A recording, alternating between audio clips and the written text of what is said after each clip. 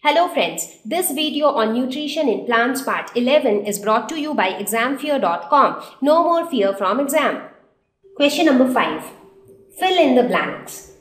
Green plants are called dash since they synthesize their own food, self-dependent, autotrophs. The food synthesized by the plants is stored as, so the food that is prepared is in the form of glucose, but then glucose gets converted into starch, which is also a carbohydrate, and it is stored in the form of starch. In photosynthesis, solar energy is captured by the pigment called chlorophyll, and due to the presence of this pigment, the leaves are green in color. During photosynthesis, plants take in carbon dioxide and give out oxygen. Question number 6. Name the following. A parasitic plant with yellow, slender and tubular stem. You remember cuscuta? So there you saw that they do not have a very thick stem, very thin, almost hair-like stems, and they are yellow in color due to lack of chlorophyll.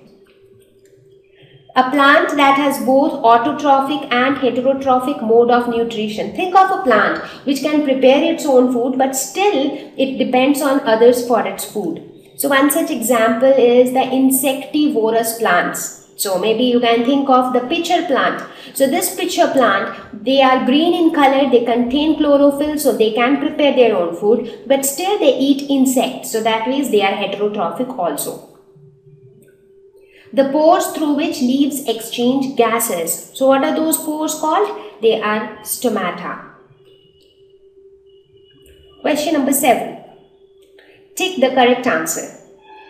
Amar bale is an example of autotroph, parasite, saprotroph, host. So amar bale is basically a parasite. So it lives on other plants and it derives nutrition from other plants.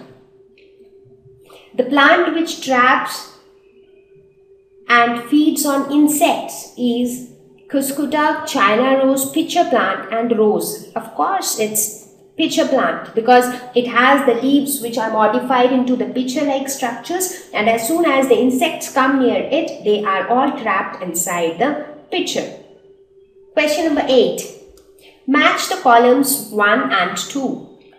So here you have column 1 and column 2.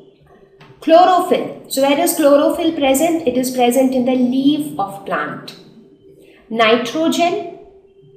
So whenever we talk of nitrogen, it is a macronutrient for the plants. So they need nitrogen. So how do they get nitrogen? From the soil. And who fixes the nitrogen in the soil? The nitrogen fixing bacteria. So they will match with bacteria. Amar bale. Amar bale is a parasitic plant because it depends on other plants for its food. So it is a parasite. Animals. Animals are all heterotrophs because they all depend directly or indirectly on plants for their food. Insects. Insects are prey for pitcher plant, which are insectivorous plants. Question number 9. Mark true and false for each of these statements. Carbon dioxide is released during photosynthesis. Well, this is absolutely false because during photosynthesis, what is released? Oxygen is released and not carbon dioxide. In fact, carbon dioxide is utilized during photosynthesis. Plants which synthesize their food themselves are called saprotrophs. Again, absolutely incorrect. Such plants are called autotrophs. Auto means self, so they are self-dependent. The product of photosynthesis is not a protein. Yes, that's correct, because what is the product of photosynthesis? It is not a protein, rather it is a carbohydrate. Solar energy is converted into chemical energy during photosynthesis. Yes, that's true. So solar energy is trapped by chlorophyll and then it is converted into chemical energy, and this chemical energy then helps in the formation of carbohydrate from carbon dioxide and water. Question number 10. Choose the correct option from the following. Which part of the plant takes in carbon dioxide from the air for photosynthesis? Root hair, stomata, leaf veins and sepals. So the gaseous exchange is totally done by stomata. They are tiny openings on the tiny pores on the leaves.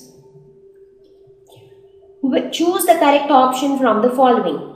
Plants take carbon dioxide from the atmosphere mainly through their root, stem, flowers or leaves. Of course leaves, because leaves have the stomata and through stomata they take in carbon dioxide. So with this we have reached towards the end of this lesson on nutrition in plants, and I hope that this lesson would have helped you. So see you all in the next lesson. Thank you. Please visit www.examfear.com to watch more educational videos with a better experience. Please do not forget to like and subscribe to our YouTube channel for latest updates. Thank you once again.